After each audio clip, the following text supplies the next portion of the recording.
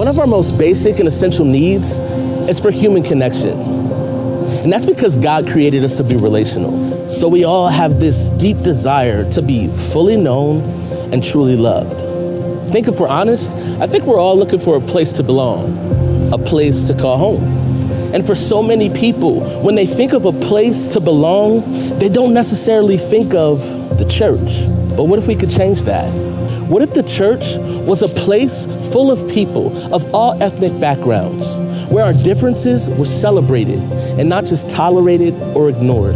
What if the church was a bridge across socioeconomic gaps and generational differences, where regardless of political affiliation, we honor people of all races, ages, stages, and cultures? And what if the church was a place for people who didn't have it all figured out?